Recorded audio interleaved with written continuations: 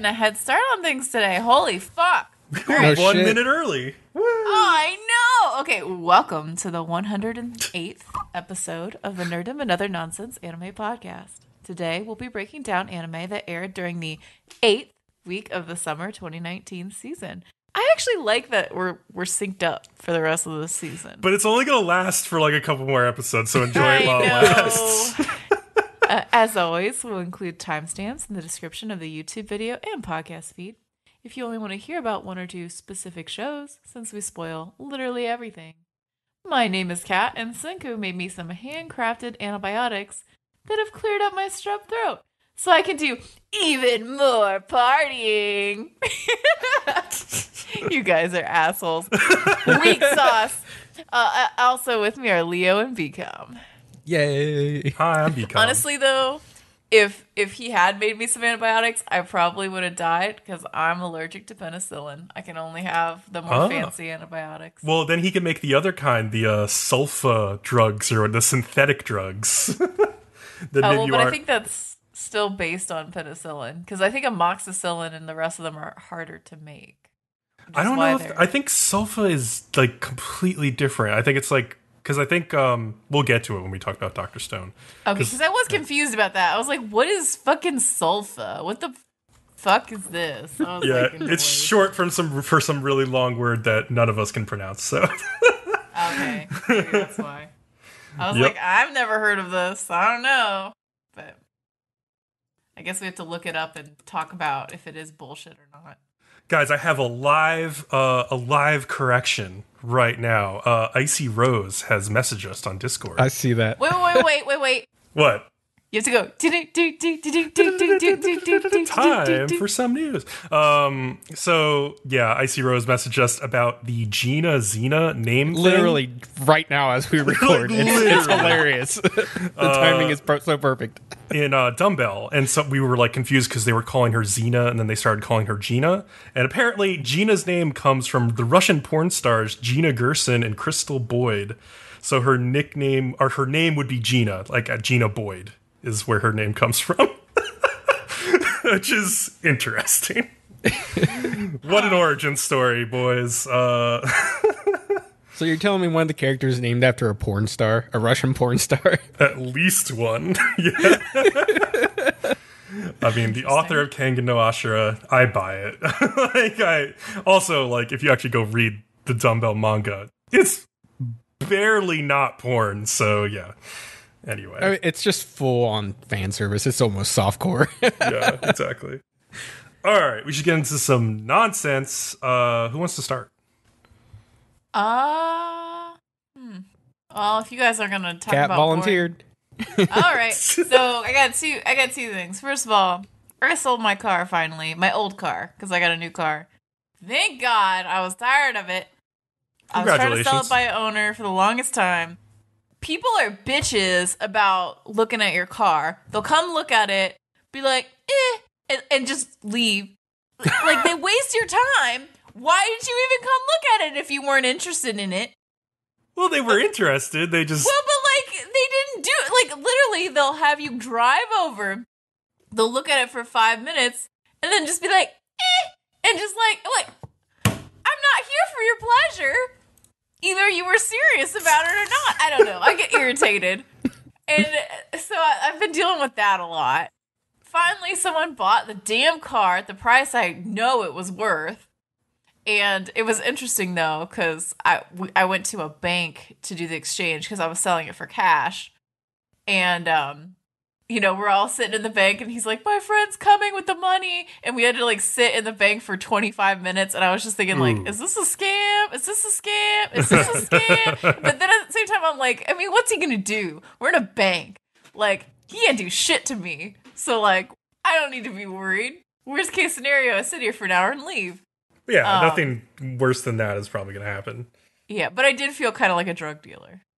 Why? Why? The cash is on its way. Yeah, you're waiting here for the cash, and everyone's like all nervous. Like, let me tell you, drug dealers usually don't bring their cash to like a bank. I'm just saying, you're sitting there waiting for a large amount of cash. Everyone's nervous and not looking, like avoiding eye contact with each other. felt a little shady, even though there's nothing shady about it.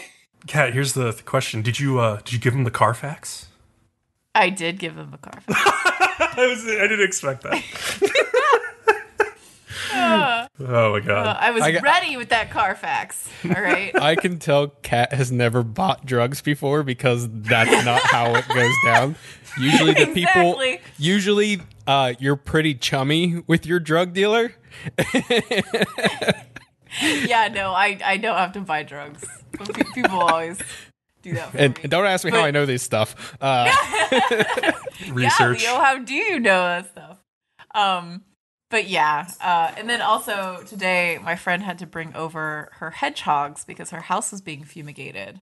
Whoa. And yeah, and so I brought them in and like put them in the spare room, and Ruby got to check them out, and she was just like, "Holy fuck, what are these?" Like, "Oh my god!" And she'd like sniff them, and it would like bristle, and she'd be like, "Ah!" Like it poked me with its spikes, and it was adorable. Do you have any gold rings that you could set up around the house? I hear they like those. They really like collecting those a lot. We did put them in their little maze in the spare room with like tunnels and stuff. They did have like little containers with tunnels back and forth, and it was a little bit Did mazy. your cat have any reaction to him? Oh, he just fucking hid immediately. He's not dealing with that bullshit. You know him. He's like, "There's someone in the house. No, I'm Nope, out." I'm out. Like, Smart move. Yep. What about you, Leo? Yeah, Leo, what's up? Okay, so I missed this piece of news from like 4 weeks ago. If you remember Ikumi Nakamura, like one of the design artists or leads in like Ghostwire Tokyo, who like made a huge impact at E3, left the studio. And that blows my mind that she left after being such a huge hit at E3. And I guess she's been going around just like visiting other studios. Yeah, I saw tweets from Cory Barlog from Sony Santa Monica, who made God of War. Like, I'll put an image in our chat where they were just like posing together in like the Sony Santa Monica studio because, yeah, like Ikumi put up a tweet like, "Hey, if anybody wants to work with me, hit me up." Yeah, I guess she's like really, she posts a lot on Twitter too. And like, you really know what she's doing most of the time. And like I said, they found out she's just going from like visiting studios. We're like, for whatever reason, I don't know, looking for another job, I guess, and there's absolutely nothing on why she left the original studio in the first place. Yeah, there's nothing. I assume she blew up at E3. Like, she became like a publicly known person. I think she's just like testing the waters now because she's like semi-famous in the gaming community now and probably could make a lot more money somewhere else. Yeah, they probably weren't paying her enough, and she's like, "Fuck this, I'm out. I can make more money." That's my biggest guess. Or either that or she wanted like a different challenge. Or like she thought it was an opportunity to go do something else that she had wanted to be doing and didn't get the chance to. So one or the other. But it's often about the money too. It's all about that money. Yeah. Speaking of gaming, I played a couple of new games this week.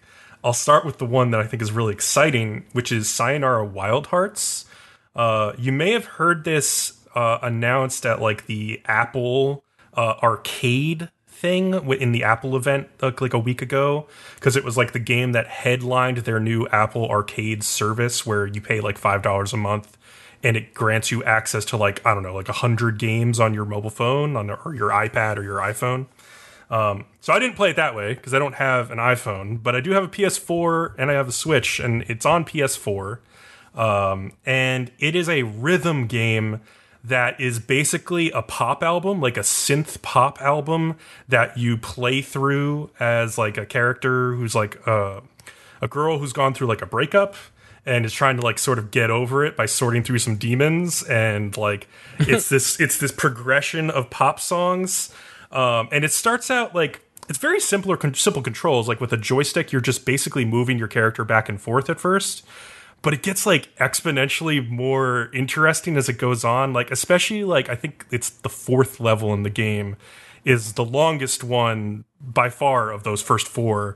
and like you start like battling against like these like other like motorcycle girls.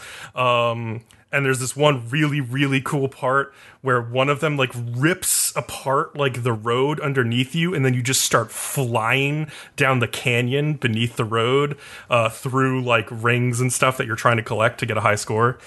It's so awesome. It's perfectly like matched to the music. Like everything you do and collect like feels like it belongs as part of the song. Like, so if you're hitting everything right, it just feels amazing.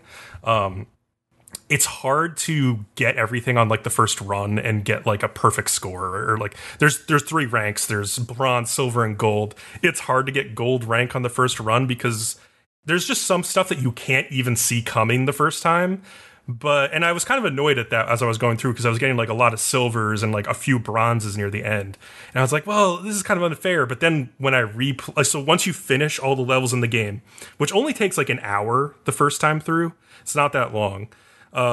It opens up like an arcade album mode where you can play through all of the missions at once for like a total cumulative score, or you can just replay all of the missions individually.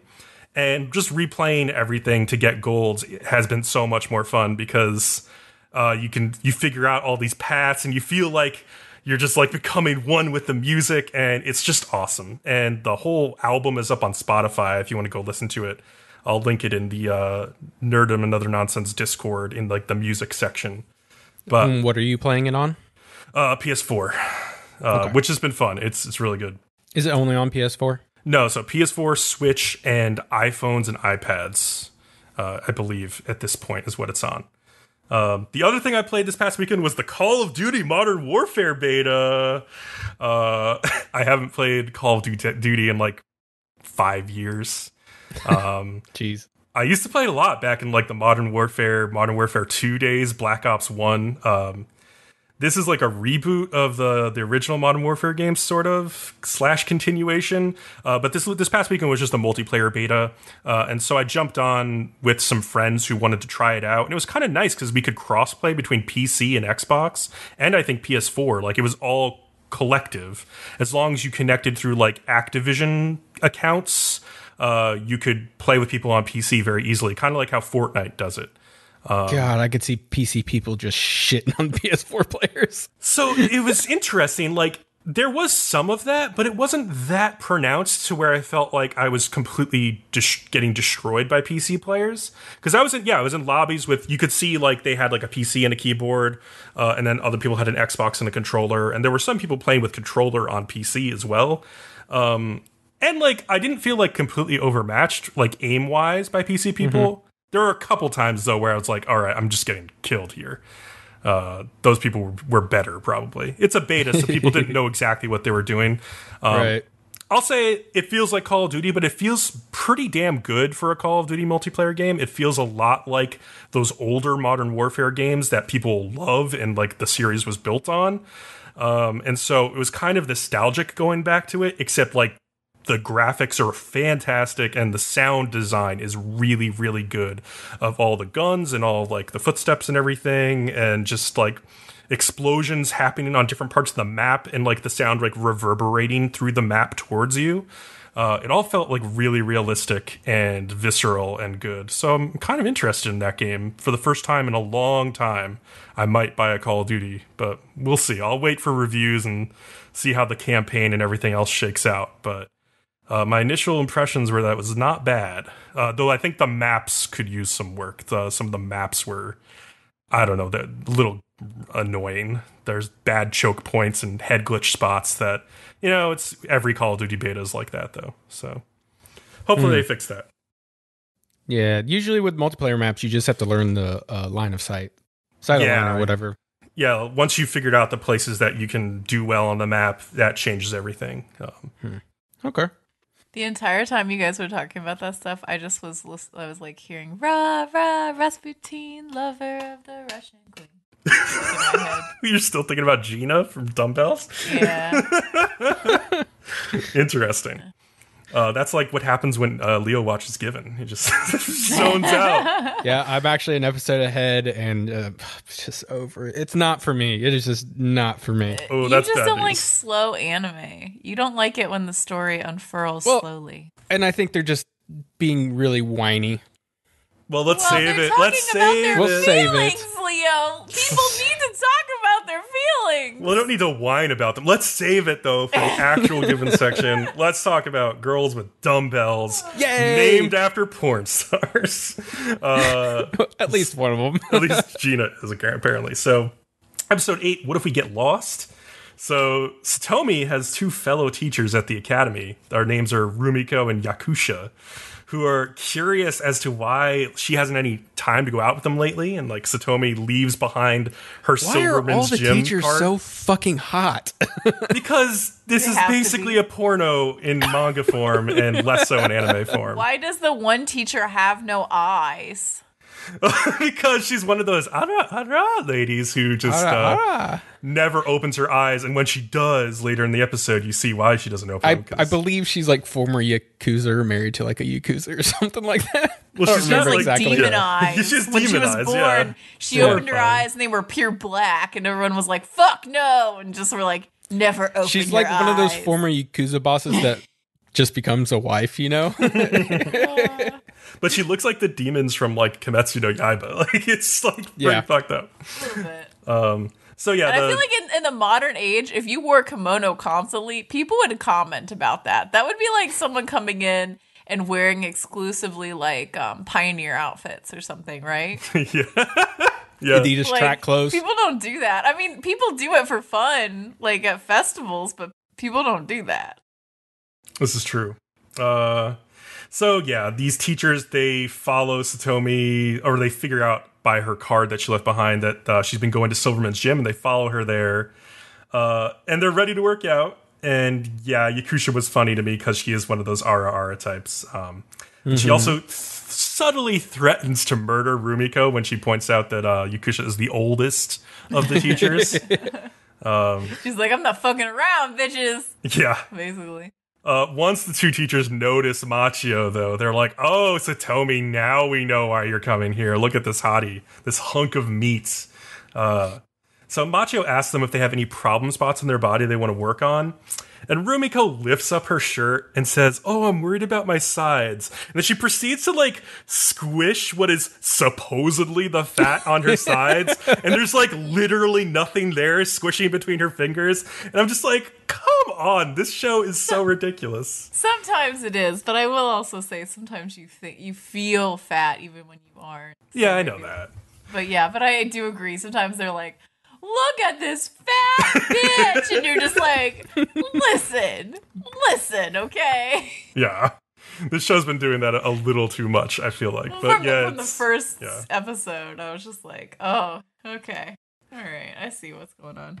But regardless, Rumiko has been doing sit-ups and seeing no results. And so Machio explains that you have to exercise, like, to train different regions of your abs. And he's like, "Oh, the abs are divided into 4 sections. You got the rectus abdominis muscle, and then you have deeper inside the transverse abdominal. And then on either side, you have the external internal oblique muscles." And so these, like, those, like, run diagonally along the abdomen, whatever, on the sides. And so he says to work those sides, you got to work your obliques, you got to do bicycle crunches or side bends with dumbbells. And so the teachers I had start. never heard of those. Oh, the side bends? Oh, side bends? Yeah. I used to do those in high school for a little bit. I stopped doing them, though. But Bicycle yeah. crunches are a fucking bitch, though. I They- used to do those in swim class. Those are like one of the best workouts I've found that like really hit your abs hard. Ugh. They'd be I like love doing dry those. land exercises, bicycle bitches, and we're like, no. Yeah, the thing that I didn't know is that, like, so with the side bends, apparently, so you can use a dumbbell to add some extra weight to it. And so, like, you like, bend towards the side of that arm that's holding the dumbbell. But if you, like, lift the dumbbell up, like, and, like, sort of bend away from it, that's, like, a higher intensity workout. And so I was like, oh, that's interesting. And, like, Yakusha is lifting, like, a 40-pound dumbbell doing those. Yes. She has some major, like, muscle. And like Satomi's like, do you play a sport? And she finally like opens her demon eyes at this point with the purple pupils, black irises. It ends the conversation. And like basically that segment ends with the teachers like deciding that they're going to join a different Silverman's gym that's closer to where they commute from, basically. I didn't realize Silverman's was a chain until this episode, but I guess it is. So now it is time for an episode of Encouragement of Climb with Dumbbells, because the girls go climb a mountain together, that other anime. Or yeah, hike a mountain. And they're going with the second years from their class, and the two teachers are back as well. They're specifically climbing Mount Kuji, which is nicknamed the Mountain of the Dead, and it overlooks a ghost forest. So why would you take a school field trip here? Like, why would you do this? Why would you take your students to this mountain? Maybe it's just close. It was the cheapest one. Like, nobody else wanted to take their students there. So yeah, Hibiki, Satomi, and Rumiko are all like falling behind because they're having trouble hiking up the mountain. And Akemi comes back and explains to them that they need to pay more attention to how they're walking, because the mountain is like in an incline and the terrain is unstable. You want to use like a different type of stride, a shorter stride. Like, I guess Yakusha, like, she does like a little hiking tutorial. She's like, walk with your knees slightly bent, straight and tall, and stepping with your whole foot at once and taking short steps. And maintain a steady pace like that, so you can conserve stamina. And I guess that all makes sense. I haven't done much like mountain hiking. I'd like to say on even steeper terrain, you'll walk on your toes instead. Yeah, for sure. My mom does like mountain like trails, and she's talked about that for sure. So, yep. Yeah. So Yakusha also recommends practicing this by doing step-ups at home in front of the TV or something, like onto like a pile of books, to train your lower body. And this advice like helps the three stragglers out. They all like zoom up the hill, but then they totally miss the sign that directs them to the summit and take a different path and fork in the road. And pretty soon they realize they're lost, and Hibiki and Rumiko like pull out notebooks and they start like writing their fucking wills down. I liked Hibiki's death poem, which was like meat, it went bad. Like meat, it rotted away. My transient life, all grease is deceased. Meat enveloped by more meat. Oh my god. Girl's got meat on the mind. Satomi gets them to snap out of it, telling them they need to work together to survive, and they see a nearby tree, and they decide they need to climb it to get like a better view of where they are. And Satomi goes into this spiel about how climbing trees is good exercise, but it's hard to find a tree to climb in the city. Apparently because it's like banned in parks to climb trees, which I guess makes sense. It's probably pretty dangerous. Probably that, and probably harms them. Oh yeah, that too also, yeah. So they say an alternative is rope climbing, which you can do. You can find like equipment at certain gyms to climb ropes.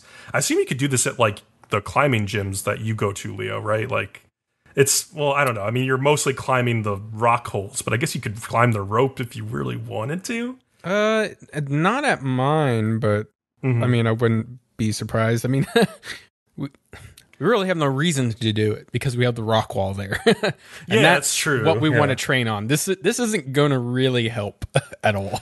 Yeah, I was trying to figure out like a situation where you would have this. They talk about like this machine that some gyms have called a Viper rope climber, where you sit and like pull the rope towards yourself and run a seated position. But like I've never seen one of those in real life. I assume they exist, but that one was new to me too. And yeah, they say it like works your biceps brachii and your teres major muscle, which is like sort of like in the back of your shoulder attached to like your scapula bone that like helps with pulling. There's actually a group of muscles that are referred to as the sits muscles because they each letter is abbreviation, obviously. So like what's it? Teres. I haven't looked for us like subscapularis and then whatever the fucks are. I don't know. I can only remember the first one right now. That's more than I can. So good job. So everybody else is just eating barbecue up at like the summit, And then they spot the girls with binoculars they have taken off their clothes to try to get a better grip on the tree, and they're trying to like climb it in like their bra and panties. And they're just like apparently at the athletic corner of the mountain trails is where they ended up. And that it just ends on that comedy. And then there's this ominous scene where this butler approaches this enormous dude who has destroyed a dumbbell bar with the power of his bare fists. And he's like, I need to go abroad. I finally found him. And he's talking about Machio, and he's going to go visit Japan to meet him. And so that's weird. We'll see more about that in future episodes. I remember this in the manga. And the after credit scene is just lunges, which makes sense for like mountain climbing, all the lower body stuff they were doing. It's another useful leg exercise. You can do lunges with dumbbells too. Oh yeah, if you want to do like a little bit extra. Mm-hmm. Yeah, lunges are like one of the best leg exercises you can do, and they're kind of the easiest. If you know how to do them right, you have to be careful. Don't overstep. Don't overlean. Yeah, for sure. Yeah. You want to keep your upper torso straight the whole time. Don't if you're leaning, you're doing it wrong. Yeah, abs tight the whole time. You don't want to like push your you want to bend your knee, or your shin wants to be like 90 degrees to the ground typically. Yeah, see, because I see a lot of people try to do lunges and they're really just like leaning a lot, and their form isn't good. But that's one of the things about working out. Form is like extremely important to avoid injury. Yep, I like to watch people at the gym just completely with terrible form and just like laugh. Because they're doing way more damage than they are good for themselves. Yeah, and you're just like, oh, okay, so you don't know what you're doing at all. Like, I don't know a lot, but like, I'm fine with that. You know? Yeah. I'm good with what I do now. That's all I need. I don't need to be ambitious and do dumb things. So Leo, who do you think is the cutest of the three teachers? The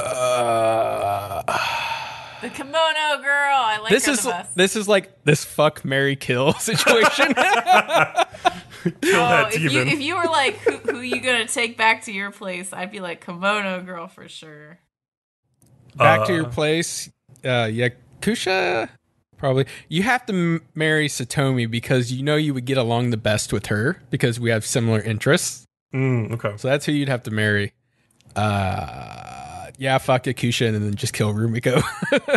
Kill Rumiko. Oh, my heart. I like Rumiko a lot. I think she's really cute. I mean, I would still love the fucker, but I have to kill one of them, unfortunately. Oh, man. Nothing against her. Enough about those maidens. Let's talk about the other maidens and their savage season. Maidens. These bitches. I'm so tired of them. Okay. Why? They're young and they do dramatic things. I think it just reminds you too much of your past. I don't know about that. This is not at all reminding me of my teenage years at all. We did not do things like this.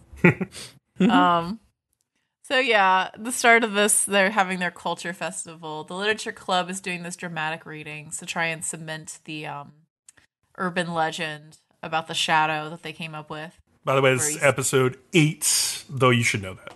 Yeah. Yeah, they know that. Fucking Bcom, give them credit. We usually say which episode it is. Well, I didn't. I'm breaking the rules. Like, anyway. But yeah, so the one where you step on your crush's shadow and then you confess to them and it'll turn out well or whatever. And I love how Azumi's like, oh yeah, I'm gonna come by and watch your thing, and Kazu says like, which one though? Because I have to be emotionally prepared. And Azumi's like, and then Kazu says like, and like freaks out. And I'm just like, in real life, that would never just go by the wayside. Because Azumi would be like, what did you mean? Somehow that just goes by the wayside. That redhead dude comes to get Momo at the culture festival, and she blows him off. She's just like, looks at him and walks away. And as she leaves, no, we call him Chad now. Remember, Leo? His name's Chad. I just call him the redhead because he doesn't deserve a fucking name. He's just a douche. Yeah, Momo's like, we're not even friends. Well, but you're skipping. Good for Momo. Oh, sorry. Yeah. So as she's leaving, she hears one of his friends say, like, oh, she's rude. And he's like, she just shy, which like really pisses her off more. She's like, bitch. But of course, she doesn't say that. Oh, you're right. I did skip ahead. Sorry about that. Yeah. And then Nina splits her time between her class booth and the lit club booth.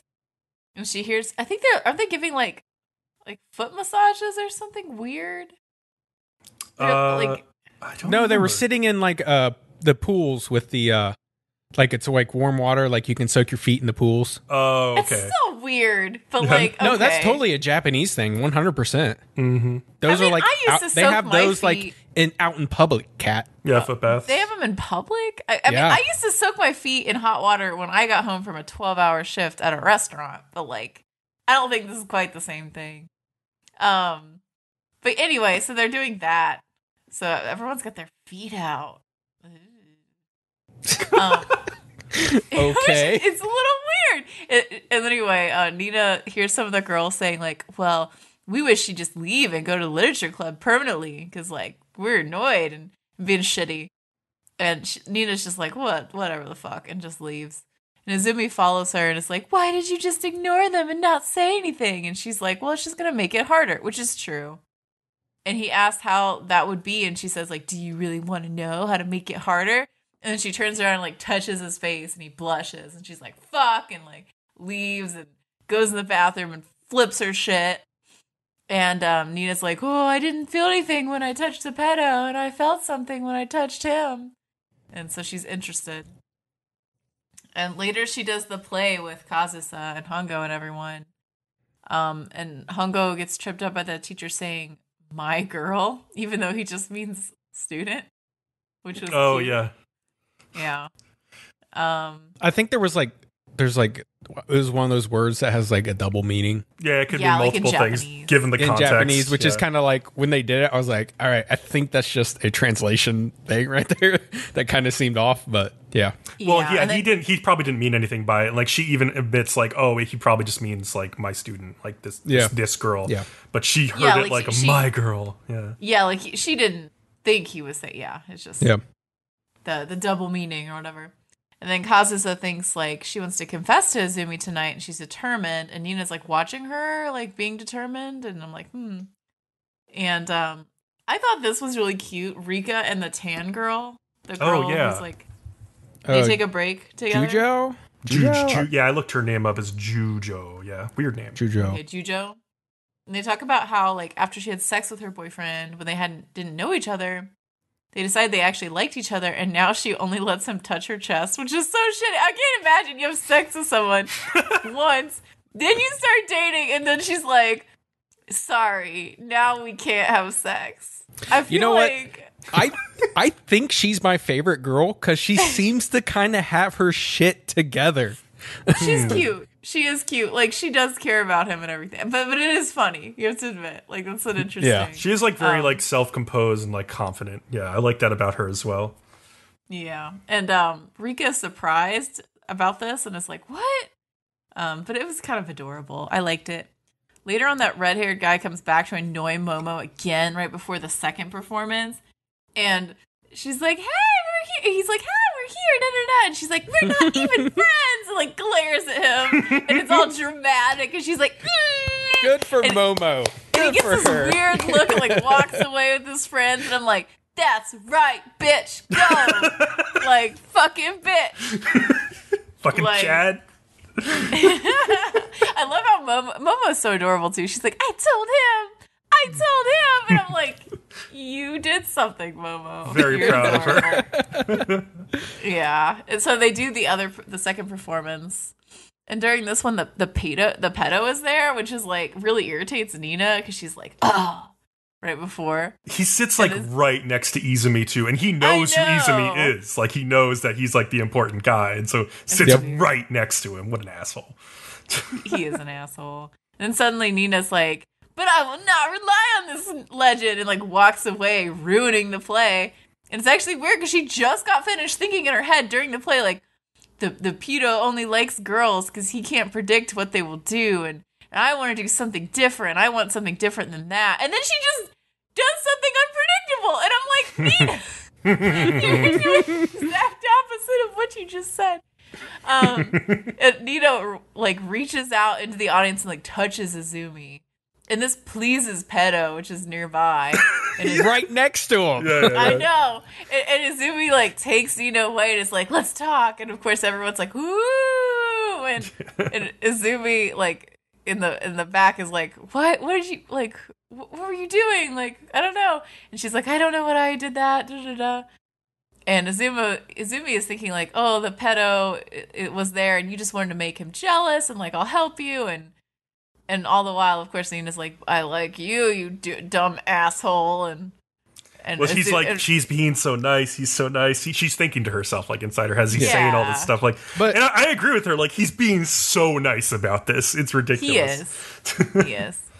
And of course he's like, and this whole thing made me realize something in this dramatic cut, which is we know exactly what it is. We know exactly what made him realize. Yeah. And then meanwhile, Kazusa and Momo talk about how Kazusa is mad, but like not at Nina, but herself, because Nina always told Kazusa to face her feelings head on, while she actually liked Izumi too. Yep. And Kazusa feels bad about acting like this was like a real tragedy and wallowing in it and all this. And I like that reaction. That's like a smart, wise reaction. I mean, yeah, there's reason to be mad at Nina for doing this, and especially in such a public setting. But like, Kazusa has had every chance.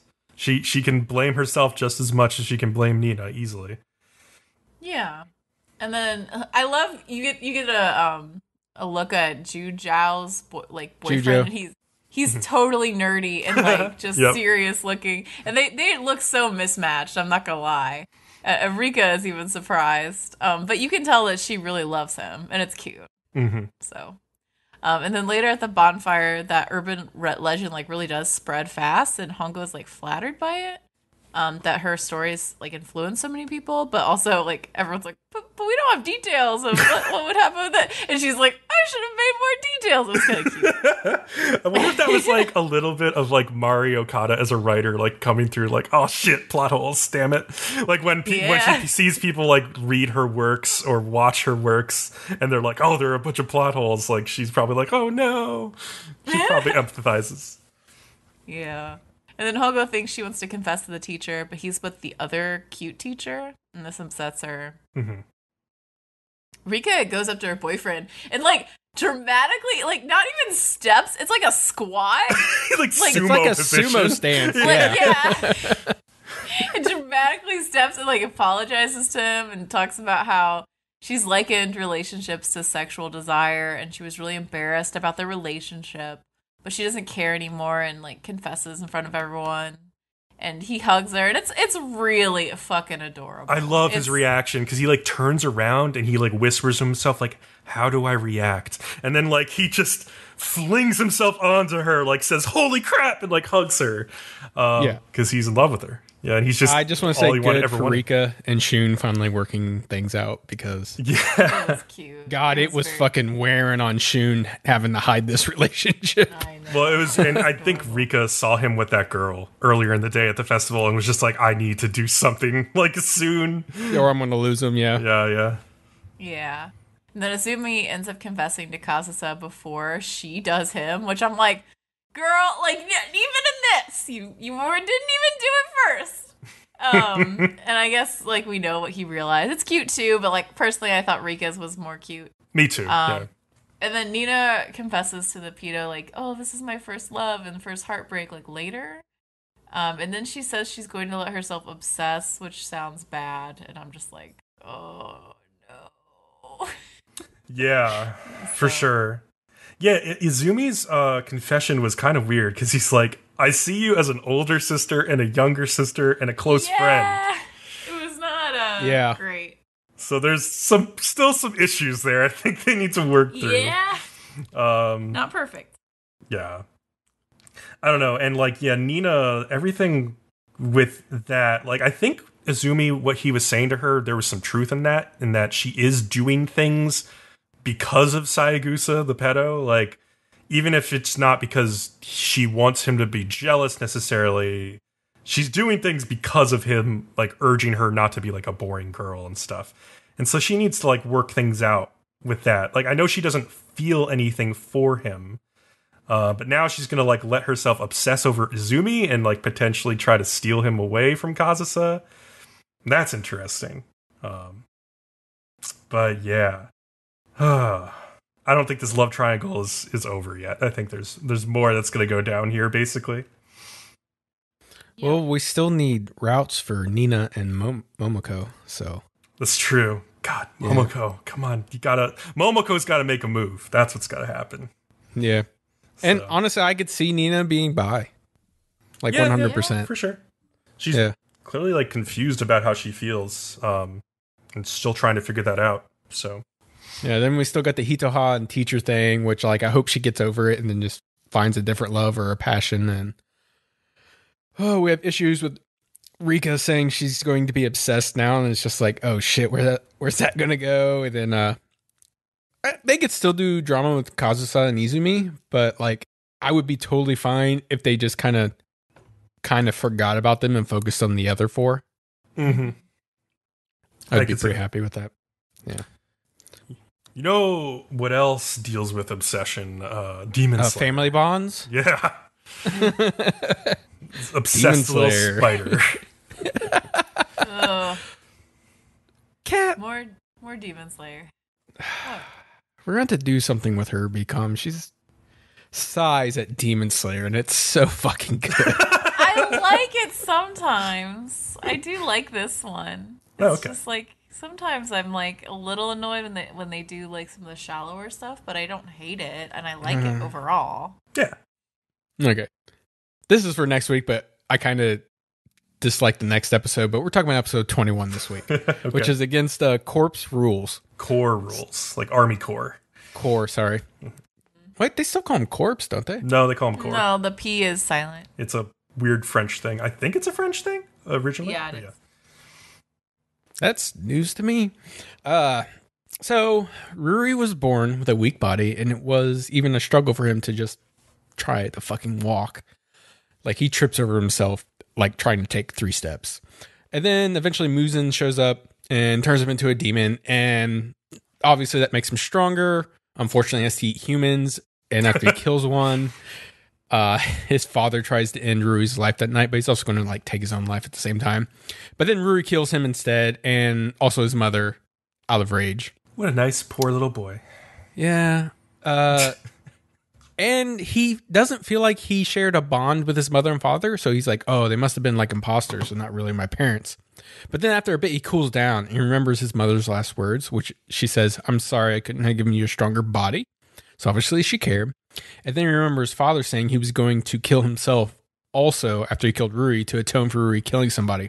And then Ruri suddenly realizes, I must have had a bond with these people if they cared about me that much. And he's like, damn, I was the one that broke it. Yeah.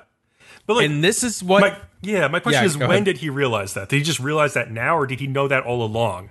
I feel like he knew it all along. No, he knew it all along. He realized it after he killed them, he was trying to hide from them. They show him sitting on like the porch and his dead parents behind him. Yeah, like he realized it right away after he killed them. Yeah, it was very shortly after. Like I said, like he cooled down a little bit, got over his anger of his father trying to kill him, and then realized the things they said and what they meant. And this is what strives him to create a fake family, because he was trying to fill this emptiness he feels after killing his parents, who he did have a bond with after he realized it. Yep. Of course, he never succeeds. And as he is dying, he is greeted by his mother and father, and they say that they're going with him, even if it's to hell. And then, like, he kind of, in the scene, he kind of turns back into a human and, like, runs into his mother's arms and cries, and his father, like, envelops both of them, and, like, that's a whole thing, I guess. Bcom, you had something to say about that. Yeah, I just felt it was, like, kind of, like, his parents being able to just decide whether they could go to heaven or hell to join him was kind of idealistic way of thinking of the afterlife. Maybe like you could assume maybe they were both in limbo because of the events at the end of their life. But oh yeah, that's one way of thinking of it. But I thought that that's a quite nice way for Rui to go out, given that he knew all along that he was just killing and murdering people because he was a little shitter. Yeah, and trying to create those old bonds he had by forcing these people to play these roles as siblings and parents, and like forcing them to do that is not the way to do it. So I hope they have a good time in hell. Basically. Yeah.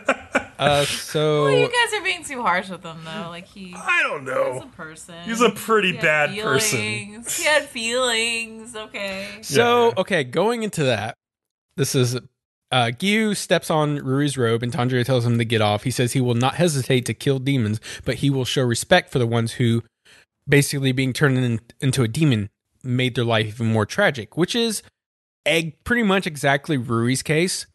And the demons he's killed before, you see that they had something in their life and it was kind of fucked up. But then when they turned into a demon, it was supposed to, you would think it was supposed to fix it, but really it just made everything worse and made them obsess about whatever it was. So if being turned into a demon made their life worse, then he felt bad for them. So that's his big take for him. Mm-hmm. But then Gyu suddenly knows it's Nezuko, and then he remembers when he met them the first time, and he's like, "Oh shit, it's you guys!" Yeah. Wow. And then that's when suddenly Shinobu comes flying out of the woods, aiming for Nezuko, and Gyu blocks the blade, and Shinobu is just she's confused as to why he's protecting a demon. She's like, "What are you doing this for?" She's another character who could say "ara ara," and you'd be like, "Yep, yep, that's the right voice."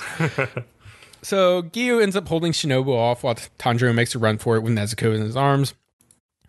And Shinobu knows Gyu is just stalling for time, so she's like, I'm not going to be fighting you. So she takes off, but Gyu goes after her, and he eventually does catch up to her, so she doesn't get away to go after Tanjiro. But then Tanjiro gets ambushed by Kanano? Yeah, Kanao. So this is the girl who has a butterfly in her hair like Shinobu, but we don't know if how they're related yet. They just No. Yeah. Actually, she refers to Shinobu refers to her as her other, I believe. Oh, okay. At one point, she calls her? Yeah. But she's because she's talking to Gyu, and she's like, there's still my other, right? Mm-hmm. So I if I had to guess, it's her daughter. I would guess sister or something, but yeah, just because of the relative age at least. But yeah. Ooh. But he gets ambushed by her, and he ends up dropping Nezuko, who he's like, "You gotta run, just run away." And it's really funny. She runs off, and Konoha goes after her, and she tries to swing her sword, and she just shrinks into a little chibi form, but her clothes stay big on her. And it's really cute and adorable. She's just running away. I laughed so fucking hard because and they played into it too, the background chanting music, they were making little squeaky voice noises in the singing and stuff, and it was just all chibi, and it seemed like it was Super Mario or something. Yeah, I showed you the one little clip where they put in the Super Mario noises where she's where she gets shrinks and stuff. It's so good. yeah, no, it's great. It's so good. It is interesting that Konoha does find it odd that Nezuko is not attacking her at all and is just running from her. So she's like, "This is very odd behavior for a demon." But then it is very odd. I doubt it's ever happened before. Yeah, that's why she takes complete notice. And then while Gyu holds Shinobu in a headlock, Shinobu's just you don't have to do this. She's just this is your last chance. Were so weird to me. They're just going around attention, we're looking for, and I'm just what the fuck? Yeah. So one of the crows arrives, announces that Tanjiro and Nezuko be brought back to HQ, and even describes what they're wearing. And the boy with the scar, Harry Potter, he must be brought back. Oh my gosh. And I'm just what the fuck is this? So this immediately ends all the fighting. Everybody just immediately stops.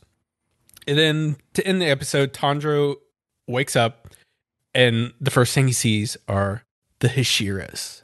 It's we're about to have an intervention, bitches. At least 6 of them. I think he sees 6 of them, but there's actually a total of 9. Oh, really? Okay, yeah. Yeah. Next episode, you get introduced to Shut up, Leo. three other Shut more. up. Yeah, it is 9. No, it is 9. Shut your fucking bitch mouth. I'm not spoiling. There's 9 of them. We spoil everything. You see 5 or 6, and then the next episode they show the other 3. We don't need to coach. It doesn't matter. It does matter. You also get to meet the master. Week 8. So there's 9 of them. It's like the Supreme Court, and they're going to decide whether Nezuko should live or die. What do you guys think? Will Nezuko die next episode? No, they'll probably come to some landmark decision or something. Bigger question. Nezuko can shrink to the size of a child. Can she also grow to the size of like a Gundam? Do you think? I would really like that. That would be fun to see her crush people. Wasn't it in the first episode where she grew bigger? I don't remember. Did she? It was the first or second. She grew bigger. I just don't remember which episode it was. Okay. It was. I think it was the first one. Yeah. Okay. So she can get bigger. Okay. How much bigger? That's the question. I don't know if you want to talk about Do you mysteries. have weird, like, crushing fantasies, Bcom? Is that what I'm hearing? I just think it would be really funny. Just like Tanjiro Tanjiro's sitting on like Nezuko's shoulder as she like runs through a forest. Like, great. I want to see that. Oh my god. Anyways, talking about mysteries, we can talk about Astra Lost in Space. Episode 8, Lost and Found. Oh yeah. So the girl in the hibernation pod wakes up and thinks she is finally being saved and can finally go back to Earth. We know her heart's going to be broken shortly. Yeah. They get back to their ship and she tells them she is an astronaut and her name is Polina Livinskaya. What nationality is this? I think she's supposed to be Polish, but I'm not positive. I might be wrong about that. But yeah, Eastern European at least. Yeah, so. Okay. Her story is that they needed to make an emergency landing and also got attacked by plants, basically in the exact same way. And her other crew members went outside to, I guess, either try to find supplies or whatever. And they just never returned. So she's like, all right, I'm going to decide to enter this cryopod and take my chances that I eventually get found. And then at one point, she gets asked what her mission was. And she's like, I don't remember. My memory is still coming back, but it takes her a minute, and she does remember. And her mission was to find planets that might be suitable for humans to live on. I'm not entirely sure if she completely divulged what her mission was, or if she's actually intentionally holding it back. What do you guys think? You think she's hiding something? I think she's Paulina? hiding something. Yeah. Everyone is hiding something in this goddamn anime. Also, I looked it up. Apparently, she's a Russian astronaut. My bad. Now you're making me think Rasputin again. What are you doing? God, this So she'd be Polina It's time for more Livinskaya. Russian girls. God damn. Polina Livinskaya. Actually, I'll ask my Russian friend how you're supposed to pronounce that, and we'll get it perfect next time. No. Okay. Only if he'll come on and in a Russian accent say her name. God damn it. Yeah, get him to like record just that, and we'll put it in the podcast. It would be over Xbox Live, so I would have to try to figure that one out. She also asked if their mission 2 is similar to hers, since they have a very similar ship also. And this leads to them breaking the news to her that they are also stranded and can't get back home. She basically faints from this because she thought she was being saved, and really she wasn't. She was still stranded.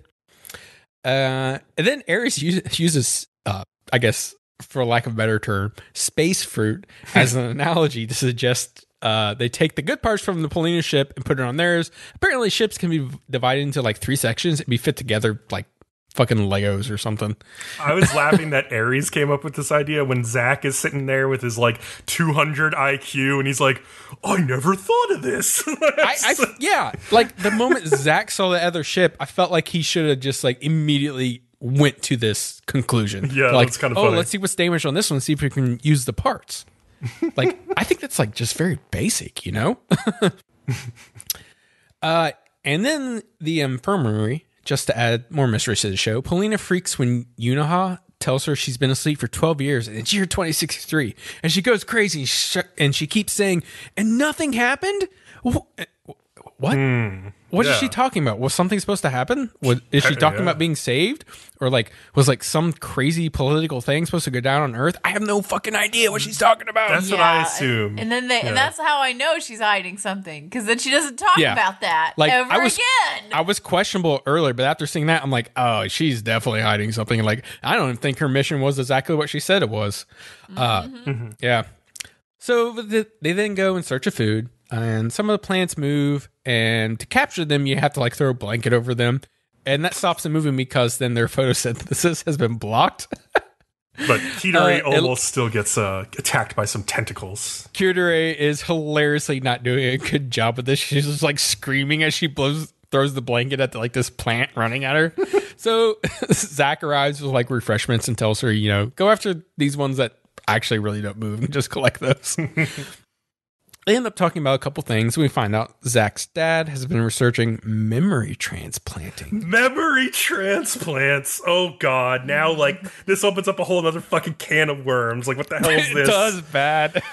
Like who like this like for now we're trying to figure out who the traitor is. Now the traitor could have like a memory that's not their own and like just be completely not even remember that they're the traitor. Yeah. That's what I God. think. And they're just like they hear like a They're just sequence. like that's not where my brain went. Hypnotized, and then that's when they do it. That's what I thought too. I was like, ooh, that's not even where my thought process went.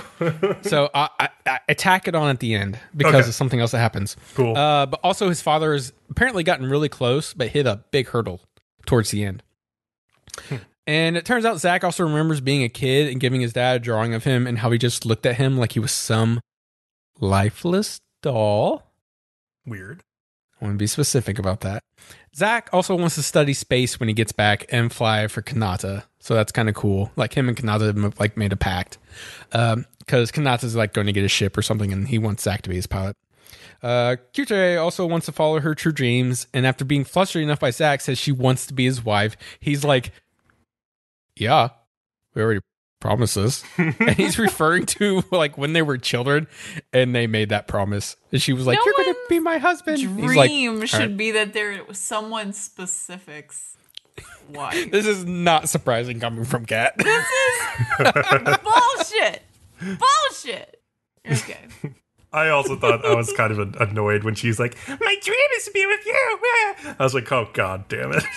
Come on. Oh.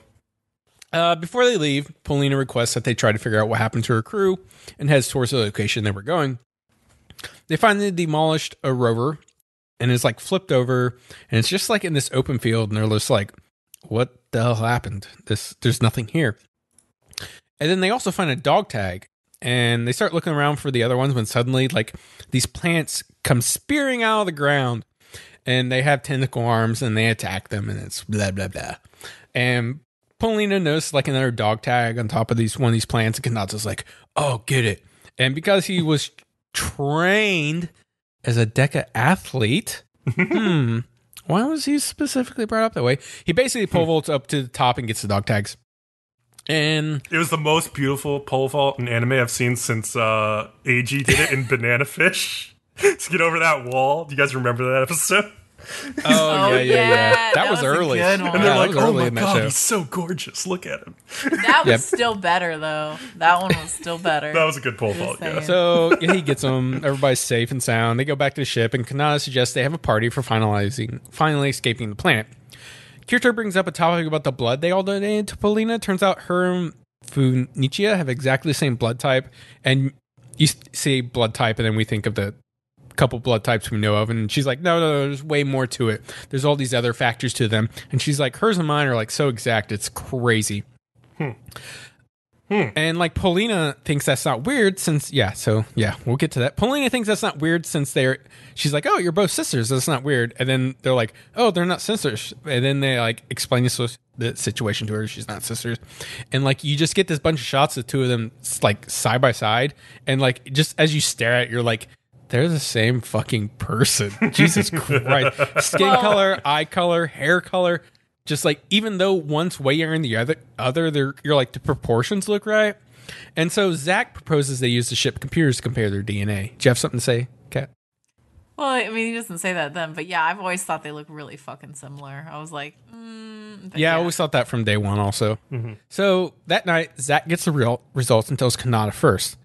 And he's like, the two are an exact match. So it makes you think, so Funi is the clone? Attack of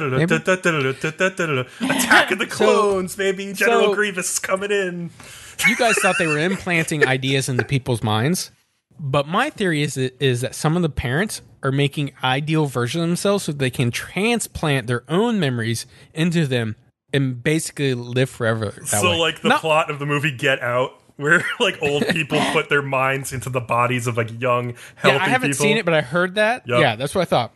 And I don't think it's all the parents, but some of the parents. So like the doctor parent makes sense. She has 2 clones, maybe of herself for all we fucking know. Then you have Kanata's father, who trained his son to be a deca athlete, so he'd have like a super strong body to be in. And then you have Zach's father, who looks at his son like a fucking doll, like I'm going to live inside you one day. Yep. You know. Yep. So that's where my thought process went when I heard all that. But then I remember last episode we were talking about how Aries' mother is really nice to her for some reason. So maybe, That's why she's a spy. Because she's the only one that's not like that. Yeah, and also who was it? Charce's mother was the only other one that cared. But those two have a connection, so maybe they were just there to be killed off for some reason. Like I think there's more than one level. And then also there's Yunaha. It's like, what's her mother's motivation? Well, her mother is a singer, right? And then I mean, she could want her daughter to be transplanted too. But she didn't. She didn't want her daughter to like sing in public. Well, but maybe she regrets her whole career because she ended it badly. Yeah, I swear, if her daughter gets famous separate from her, then she couldn't use that body as easily. Maybe that makes sense too. Yeah. Fuck clones. We just need one of the parents to be like, oh, and they work in the cloning market. And it's like, God damn it. Okay. So one thing, since we pointed out the Ares Sarah thing last episode, if you watch the OP, when they list all the characters' names like next to like their character model, Sarah or Ares' name is upside down and spun backwards, so it says Sarah. I don't know if it's been like that the entire show, but it is now at least. Oh, you need to go back to episode 1 and see if it's changed. Yeah, I got to check episode 1 OP and see if it was there the whole time, if they've just been fucking with us, because it's pretty funny if they have. Yeah. But anyway. All right, we ready to take a break? Yep, let's take a break. All right, we'll be back with the second half. See you soon. The Trash Pandas bring you this nugget from another trash can. What happens when Brains and Bullets discuss episode 2 of One Punch Man? Pretty much gene splicing heads. They will Yep. They will splice genes. They have a cyborg gorilla. They have frog that walks on 2 legs and communicates at long range. Like they got. You think they splice The Lion King? Yeah, they have the lion. They have a lion, beast king, and Simba. yeah, he's Simba. I don't mean he's Simba. I mean he's Simba. We at Trash Pandas Watch Anime dig through the trash so you don't have to. You can find the Trash Pandas Watch Anime podcast on iTunes, SoundCloud. You can also follow us on Facebook and Twitter where you'll get live updates from what we do. Hey, do you like wrestling? Whether it be in a bar, an arena, some weird place in Asia, or in a stadium? Or the occasional penis plex? Well, if any of these things might tickle your fancy, anywhere in between from penises to wrestling, you can come and check out our podcast. Our podcast name is Smack It Down. We talk all things WWE, New Japan, anything else in between. I'm Jay Silver. I'm Corey Gold. And we look forward to you joining us. Happy Rusev Day. Happy Rusev Day indeed. And we're back, and we've got Dr. Stone. Hey, everyone, get hype. I love this show. Hype. All right. Like this show Episode 8, so much. Stone Road. So the villagers are all talking about this foreigner that's at the edge of their village or whatever. They're like, oh, I don't know. As long as he stays out there, like, I guess he can do whatever the fuck. I think it's funny that they're like, well, which is weird because they live on like a tiny island. So like, what are you gonna do when your community grows and you need to expand? Well, that's I'm also like, wouldn't they be a little curious? I don't know. It's weird.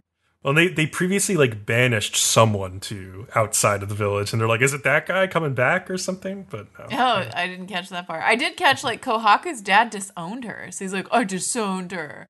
And he like takes his cup hand. He just like smashes it. And I'm like, listen, bitch. That cup did nothing to you, and you're a dick. Have you ever seen someone smash a cup with their hand? They hurt their hand. It's a stupid thing to do. Unless you're a badass, Cat. Come on. Jesus. So what I've learned from this is Kohaku's dad is a fucking stupid bitch. Well, yeah. I missed the disowning part. That's interesting. No, I remember that. Yeah, he's like, I already disowned her. What else? And she's still doing stuff like this? Yeah. So, of course, we'll have to figure out what happened there. Because obviously something happened. Right. But anyway, Kohaku and the other guy, I think his name's Chrome. Yeah, his name's Chrome. Try to help Senku make the medicine for like the browser. Yes.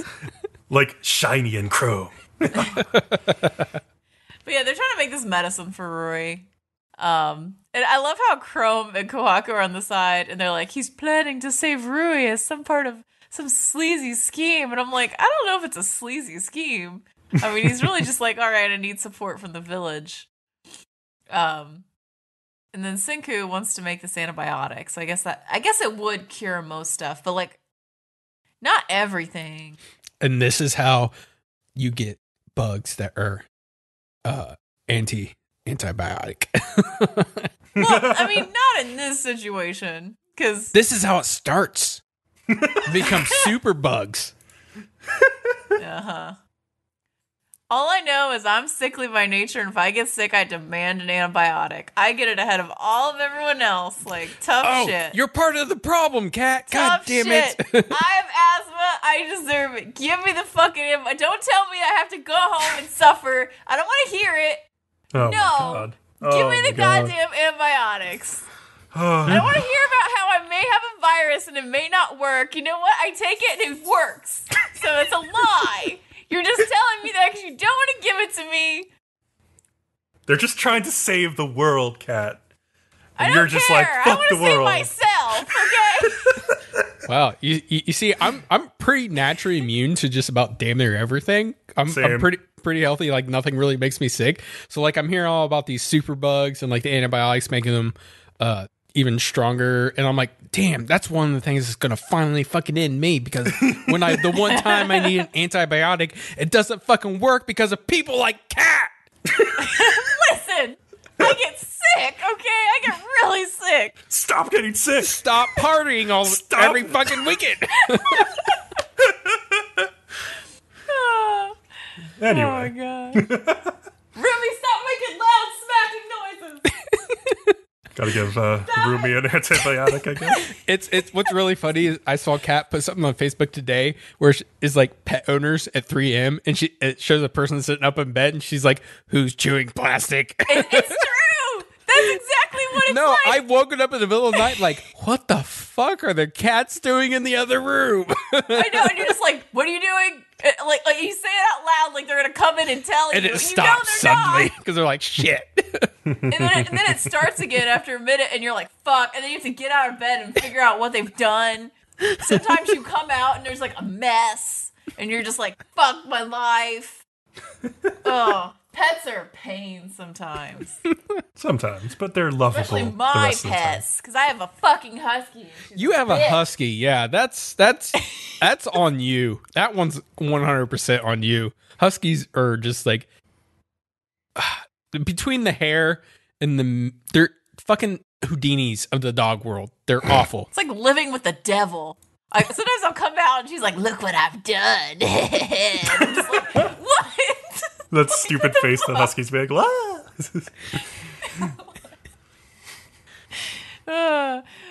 anyway, we got sidetracked there. So Senku says he knows of 2 ways to make this antibiotic.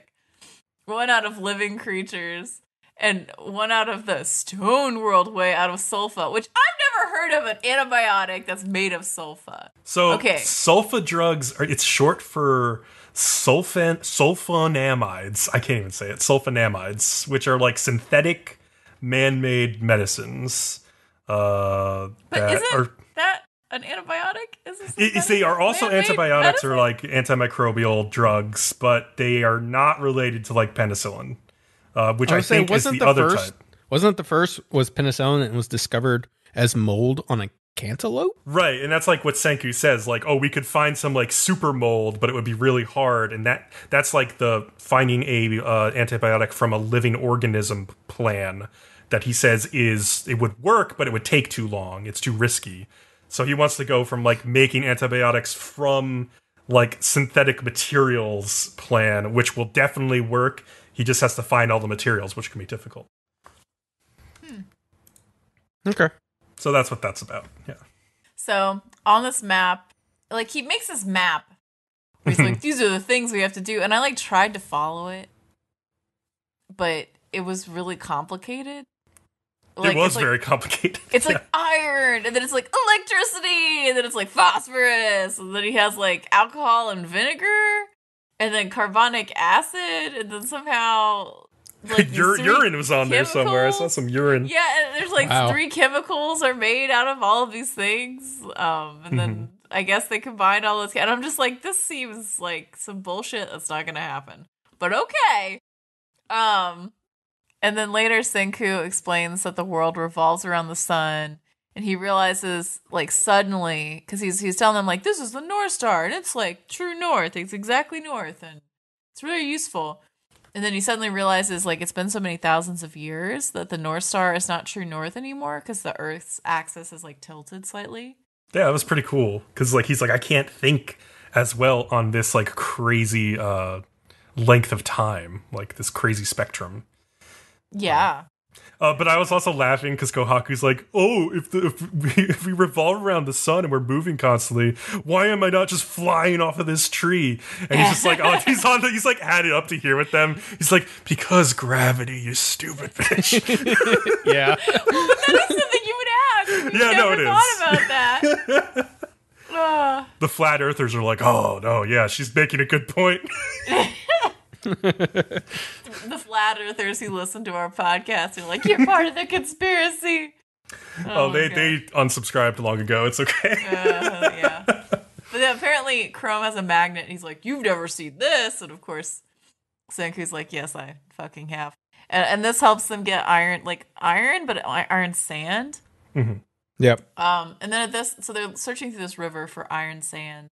And then at this point, this weird fucking kid with this melon on her head comes up and is like, I'm Melonhead Suika!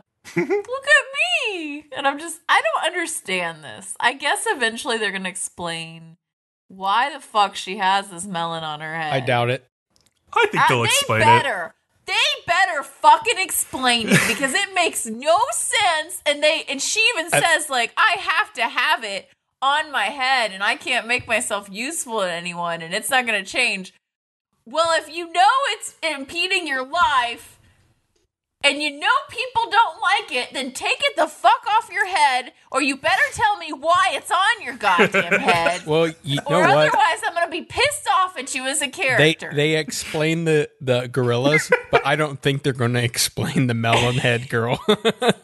I don't care that she's like 6, 7 years old. That matters shit to me. If they don't tell me why the fuck this bitch has a melon on her head, I'm gonna be pissed. But Kat, she's so cute though. No, it's not cute. She's it's so not cute. That she has a when the little leaves spin around on the top of her fucking watermelon. It's not. So cute. It's not. It's disturbing. Imagine if a child came to you and it had a melon on its head. It wouldn't be fucking cute, okay? If a child came to me and had a melon on its head and then somehow made its whole body fit inside of the melon like Nezuko and then rolled away, like, I would be very impressed. You couldn't see her face. It's like a circus performance. That Nezuko was cute. It would just be a creepy headless body with a melon on top of it rolling away. It's not cute. I mean, I would be entertained. That's all I'm saying. It's a free circus performance, in my opinion. I would have questions, but I would be entertained. No, I would be creeped the fuck out. I'd be like, this is like a horror movie. I would assume she was a contortionist and can just like do those crazy moves, put her fucking feet behind her head. I'd be like, I'm getting the fuck out of here is what I'd be going. I don't know what you guys are thinking. I don't know. But I'm just saying, you guys, I noticed in your comments, you're like, she's so cute. And I'm like, you guys are fucking nuts. She's not cute. She's weird. That's Bcom's comments. That's not mine. Yeah, Shrinking Okay. girls are the new anime trend. Everybody get in on the shrinking girls trend. Don't get in on the fucking trend. I don't know. And apparently you find out that they all know the story of Momotaro from Rui. She knows lots of stories, I guess. And so I guess that's her talent, is she knows things. And they do explain the whole gorilla thing, like Leo said. Like, I Yay! guess I was so know from the fucking story. hyped when they Dude, I explained saw the that and I gorilla was like, thing. Bcom's gonna be so fucking happy because that was like his biggest complaint of the show. How does she know about fucking gorillas? How does she know? And then they explained it, and I was like, oh god. And it was funny because like the story of Momotaro like doesn't even have gorillas in it, but I guess Ruri added gorillas to make it easier for them to understand. So yeah. makes no sense. Okay.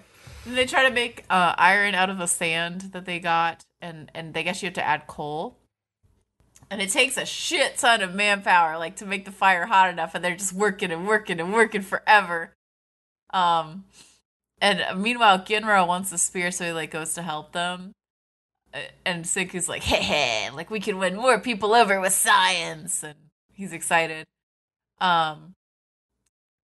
So they send the dumbass melon bitch out.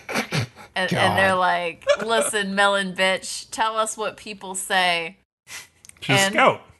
She goes out and is like, people want food and sexy men, but mostly food.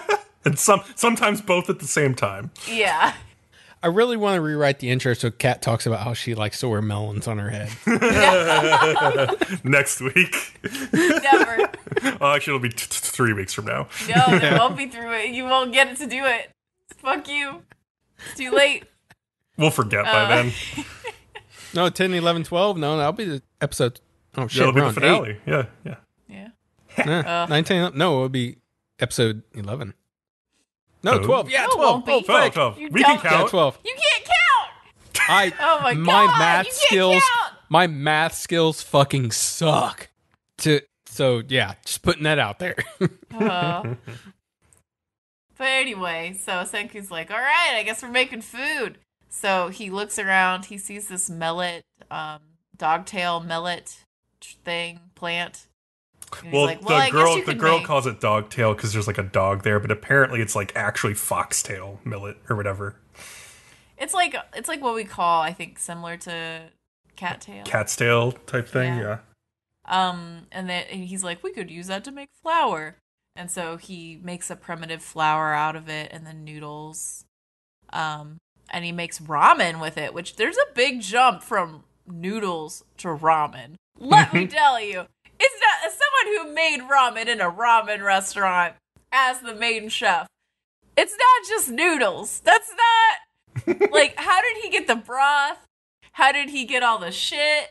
Like, that's not. No. But okay, whatever, Senku. So he makes the ramen, and Senku realizes, like, oh, this is actually not that good because, like, the flour is not very tasty. It's kind of bitter, and so Yeah. the noodles are bitter. But it's so much better than what these people usually eat. It's like heaven to them. Yeah. They've never experienced this before. Yeah, which is interesting. He makes a ramen cart outside the village, and people are like, "Oh my god, the smell!" And they like come. So it seems like it'll turn out well for him. Yeah.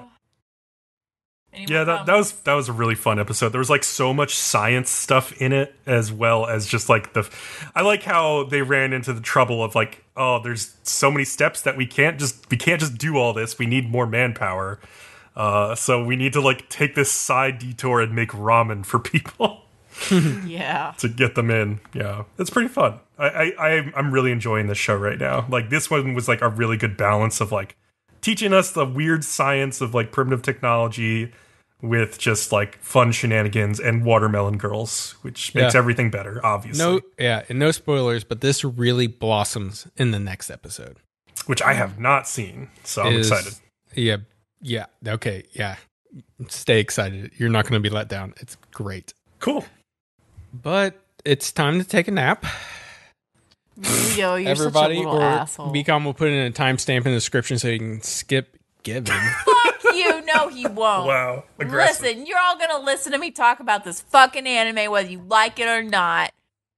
Well, Sit your like- asses down. I mean, and listen. I will Clear put a your timestamp. holes. Literally, there will be a timestamp, so you know where to skip. You can if decide want what to to. do, listeners. You're gonna delete it today, Bcom, just because of Leo's comment. This one Fuck podcast, that. there's no given timestamp. It's just Dr. Stone gets talked about for 25 minutes, and then we Yes. start Vinland Saga. Yes. So anyway, episode 8, time is running out. Why does that make you laugh so much? You're such an asshole. I hope you burn. I hope Because I one feel day, like time is running out for me every time I listen to this content. one day in your sleep, your house will catch on fire, Leo. That's all I'm saying. That's not bad. I can get out pretty easily. Not if you're asleep. Oh my I'll god. wake up. I'm not threatening this. I'm just fucking around. FBI. I have smoke alarms for not a serious. fucking reason.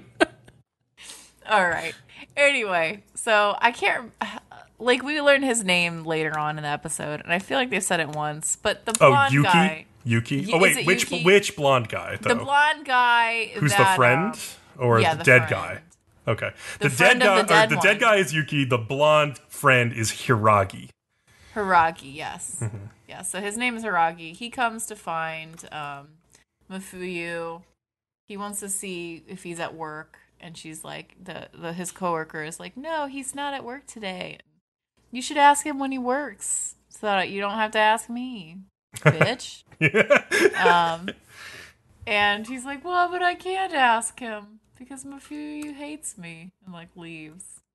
And Sato is dropped off by Akihiko after their talk, and Mafuyu goes out thinking about what Haruki said. So they're both just very distracted by the talks they each had in the last episode.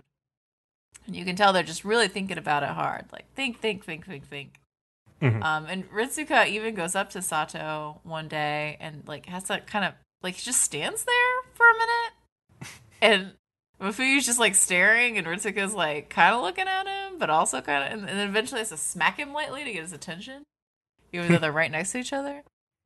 They don't really say much even then. Like, it's clear they don't have a lot to say to each other right now. They're really kind of developing independently.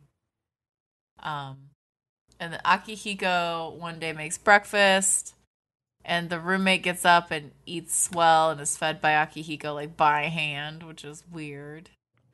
That was And- kind of weird. It crawls out of bed. they It's have like, a- give me a bite of that bacon. Ugetsu and Akihiko have a weird relationship. It's a weird thing going on there, yeah? Yeah, like Akihiko asks if Ugetsu wants to come to the live. And Ugetsu's like, well, but do you suck still? And Akihiko kind of makes a face, and so Ugetsu's like, well, I'm not coming then. Akihiko's like, but you should go. Like, it's all I have going for me right now, and I really have worked hard on this, and I think I've done well, and I think I'm good. And Ugetsu says this really shitty thing where he's like, there's no use going to a performance where the musicians aren't even trying. And this really irritates Akihiko. And I don't know, it just seems odd for him to be so critical and shitty of it. But then later Ugetsu asks Akihiko to play violin with him, which is, especially after that, very odd to ask him. Mm-hmm. Because we all know that Akihiko is not nearly as good as Ugetsu at the violin, so... And quit because of him, yeah. Yeah. And of course, I thought this was interesting. Akihiko's like, well, you should play with your new boyfriend. Viola boyfriend. Yeah, and there's a lot of hurt and tension, obviously, there, since they're exes. And he replies like, well, I just like his face. And then they do play violin later, so there's some little weird tension. I don't know how you can live with your ex. Yeah, it's not a good place to be. You gotta get out of there. Intentionally while you date someone. Don't do that. It's That's toxic. That's if it can really be avoided toxic. at all, just get the hell out of there. Yeah, because they're doing it intentionally. Like, they're not just like, oh, we can't get out right now, we're looking for places or whatever. Like, they seem to be doing this pretty intentionally. That's a terrible idea. Yeah. Like, Sato gets texted by Hiragi. Mm-hmm. Yeah, I'm gonna remember this. I love how you like this show so much, but you don't know anybody's fucking names. Okay, their names are hard. They do have really weird names. Like, who the fuck? Mafuyu? Their names are hard. They're not easy anime names. Okay. This is true. He gets texted by Hiragi because he wants to see him. And he calls him? Like, yeah. Oh, go ahead. I was gonna say, he calls him, and then he Mafuyu stares out the window, making direct eye contact with Hiragi for I would say 20 seconds before he picks up the phone. Yep. He really doesn't want to pick up that phone. He's like, do I really want to talk to you, bitch? No. But you're still calling me. He calls him 6 times or something. Mm-hmm. And Sato kind of asks... Sato and Mafuyu are the same person, just for people who might be a little confused. Yeah. Sato asks him why he bothers now when he just stood on the sidelines the whole time everything was happening. And, I guess Hiragi doesn't really have much of an answer for that. Sato is obviously really pissed off at Hiragi. And when, he kind of vents a little to him, and when Hiragi's like, I get how you feel, Sato kind of yells and is like, you don't, and then seems surprised at himself that he yelled. He doesn't usually do that, yeah. Yeah. And then Sato just thinks to himself that Hiragi just wants to be forgiven, and it doesn't matter by who. And we get this flashback of this little kid ringing the doorbell labeled Sato, and he runs next door to the Yoshida house. So we find out that Mafuyu, Yuki, who's Mafuyu's boyfriend who died, and Hiragi were all really close childhood friends. And then later, Shizumi became friends with all of them too, so there were 4 friends. Mm-hmm.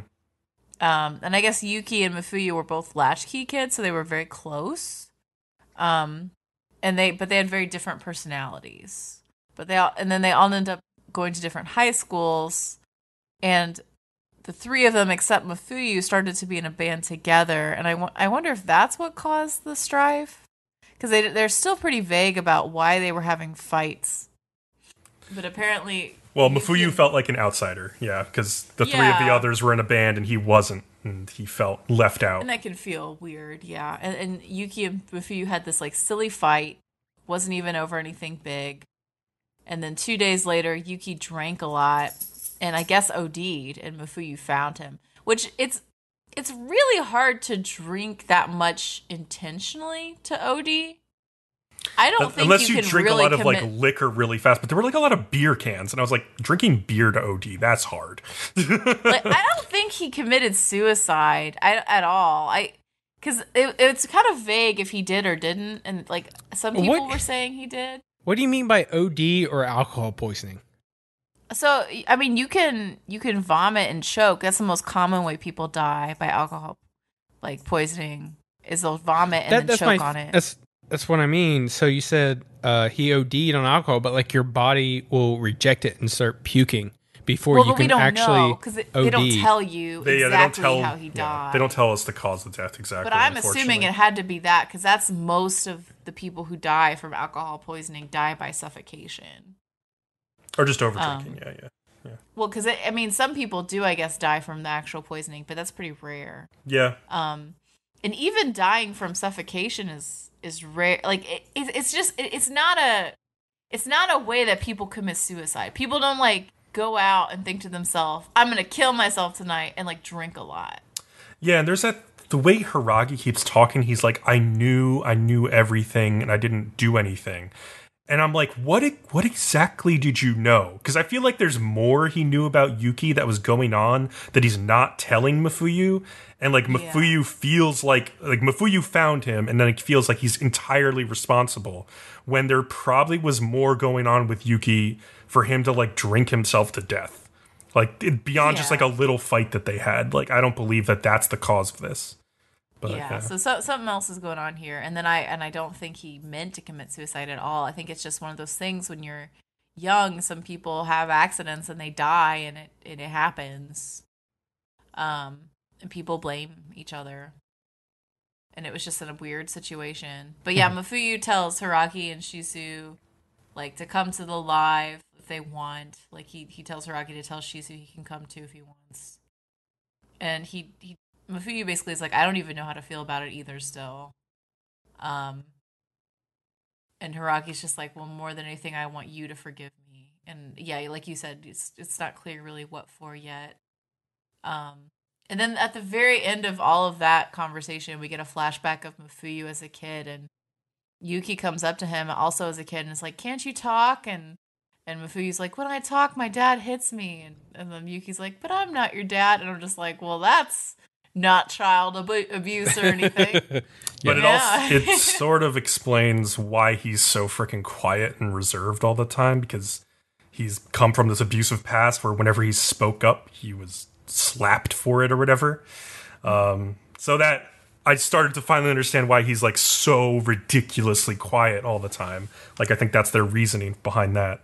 I have more to say about this, but I'll let Kat finish first. Okay, but they all meet up for the rehearsal, and Mafuyu still doesn't sing. He just stands there with the mic and like doesn't say anything. And how did I not know until now that their band was called the Seasons? I don't know why. They mentioned it like really early and only like once, so yeah, it was kind of an aside. But yeah, it seems like they might be screwed at this point, and even Haruki is worried. And Ritsuka says right before that they go on, like, we should just not do vocals because Mafuyu doesn't have lyrics, and like, we've never done vocals anyway. And Mafuyu's like, this is the first time I've ever heard you give up, Ritsuka. You're always telling me to go for it, that I can do it. And Ritsuka's like, well, time to face reality because you couldn't do it, and we're here, and you didn't do it. and Mafuyu like grips his guitar really hard, and then his guitar string breaks, and that's the end of the episode.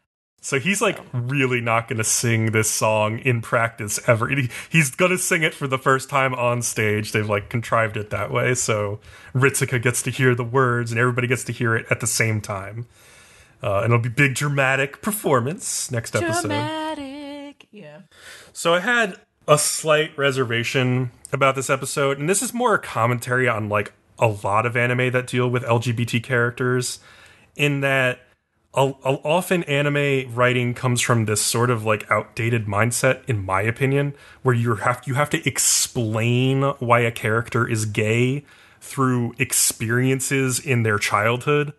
Yeah. So like when they talked about like the two of Yuki and Mafuyu being latchkey kids who had single moms and no father, and how if they'd only had a dad, maybe they wouldn't have needed each other so much, basically is what they were implying. I was like, I kind of cringed at that. And then later, when we found out that Mafuyu also was abused by his father, I was like, oh, God. Like, because there's a lot of anime where LGBT characters have an abusive childhood, and I feel like it's just like there as like an explanation for why they are weird or different. And I just didn't like that in this sense. Though I think in this anime, the abuse has another reason, like for why he is the way he is, just personality-wise, like so quiet and holding everything inside because he was abused for talking and being loud when he was a little kid. But yeah, I still thought that was like worth mentioning as like a slight concern that like, come on, Japan, just get over that shit. But yeah. Yep.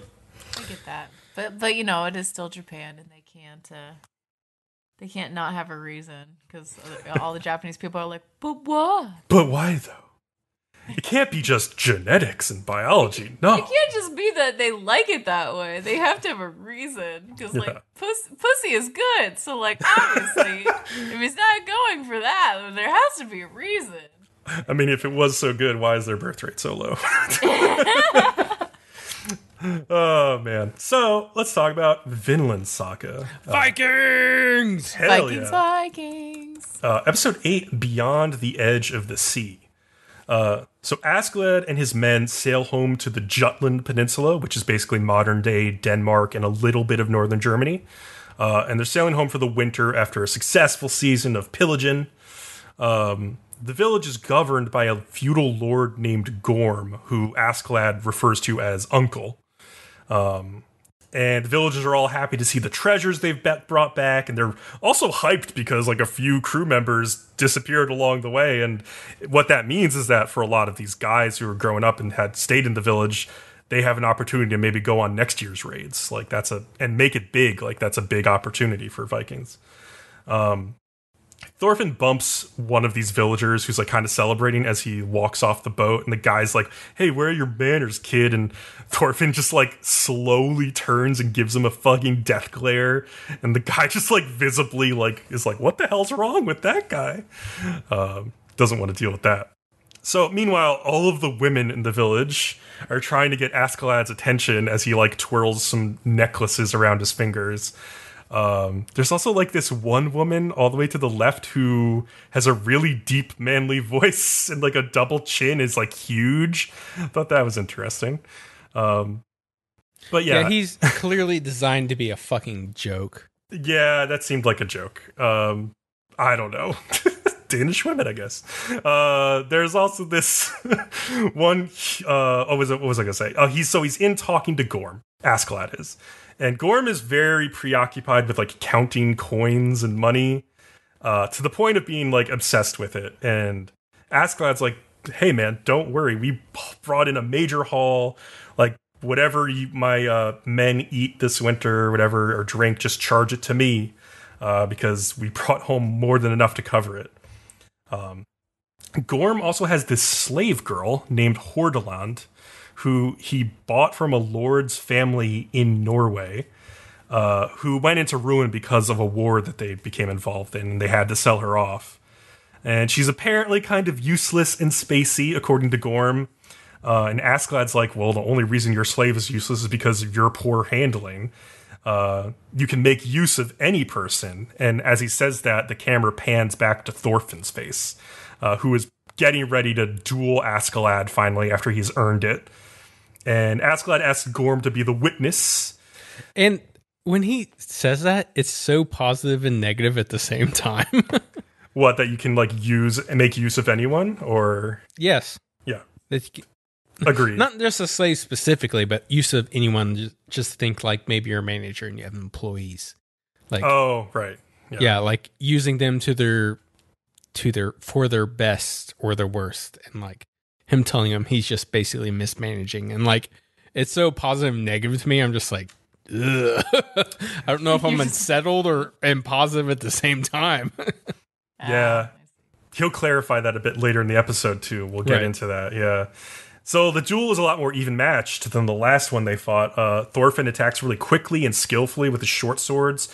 He even knows to jump away when Askeladd like swings really hard to break his swords, and he gets out of there.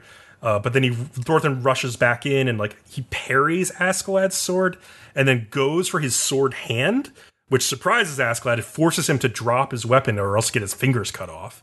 But he then immediately reacts, and Askeladd reaches for one of Thorfinn's short swords to disarm him. And so Thorfinn has to jump back again to avoid being disarmed himself. It was like a really nice, quick sequence there of like quick thinking by both of them. Yeah, it was pretty good. And then Askeladd's like, "All right, this kid is a little better, so I'm going to have to take another tactic. I'm going to get into his head." And he pretends that he doesn't remember Tor's name. And he's like, "I've killed so many men, I can't even remember if this Toril fellow was one of them." Dude, it's so obvious. He's just fucking egging him on. It's oh yeah, that hurt this episode a little bit for me because I'm like, it's completely obvious what he's doing, and yeah, and you think he would? Well, but he's still a teenager. Yeah, he's still young, but I feel like he would. I feel like he's smarter than that. He should have caught on. It doesn't matter how smart you are. Sometimes, like, there are certain things that just touch a nerve and you see red, and that's one of those things for him. Like anything about his father. He had to go on and on and on and on to get him to do it. So I'm just like, he should have known by that point. Yeah, it was so long. Well, at the end of this, like Thorfinn rushes Askeladd, and Askeladd uses his losing control to just completely like wreck him, disarm him, dislocate his shoulder. Askeladd's like, "I can't believe your father was that fool who gave up his life in exchange for a boy." And so that was the last straw. And even Askeladd says like, "Oh, you learned your lesson. You shouldn't lose control," basically. It was just like a whole. Askeladd is a bastard, but he's also kind of taking Thorfinn under his wing at the same time, I guess, in a way. So you could see him in a positive light, kind of, but yeah. Askeladd and his men, they go feast on sausage, mutton, and beer that night. And Thorfinn just like guards the boats while he's out in the snow and the cold because he just doesn't want to be around anyone after losing. One of the villagers inside the like feasting lodge, whatever, asks Askeladd why he keeps Thorfinn around. And like he's like, oh, he could kill you in your sleep. And he's like, no, he's bound by pride and by his past. Dumb. Which is really dumb. Like, if I was him and I wanted to avenge my dad so bad, like he wants to, you just stab him a bunch of times in his sleep. No, they established that very early on. Well, I know, I remember the scene. Yeah. No, but I thought that was really about him not being ready to kill anyone in general. No, it's not. It's more about, like, my He wants to be father like was his an father. honorable warrior. That's stupid. He doesn't want to stoop to Askeladd's dishonorable level. There is no honorable warrior. No, Yeah, there is, because though. He There hates is. he hates Askeladd because of the way he was dishonorable to his father. So if he kills Askeladd in his sleep, he is being Askeladd. He is not being about like his father. Right. That's what grates at him. War It is makes by nature perfect sense. not honorable. There is no honorable But warrior. that's not how just the warriors bullshit see it, codes though. that people make up. Yeah, but they make up those rules and then they But I believe feel in like them. this whole anime is about how really there is not a lot of honor because you see all of this ugliness. That's true. That's It's definitely an fair. on and off thing, I would say. Mm-hmm. For the most part, yes. So as Thorfinn's like sitting out on the boat and like thinking about this, actually, sorry. Before that, Hordaland in the feast area like drops a plate, and Gorm like comes and starts like berating her and then like whipping her across the back of the head. And this villager guy tells Askeladd, oh man, if I have to live like that without pride, like a slave, I'd rather just kill myself. Not that I know much about it.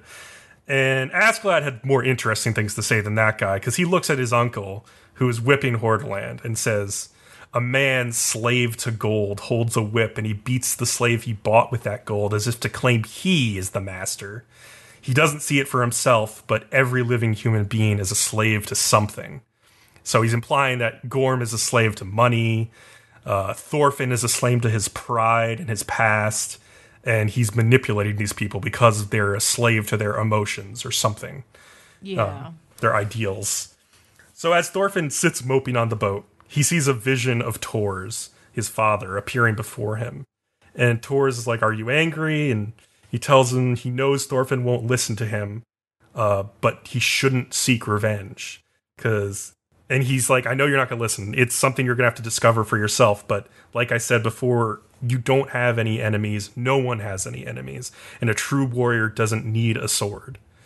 And at this point, like the vision of Tors like kind of reaches to like comfort Thorfinn's shoulder.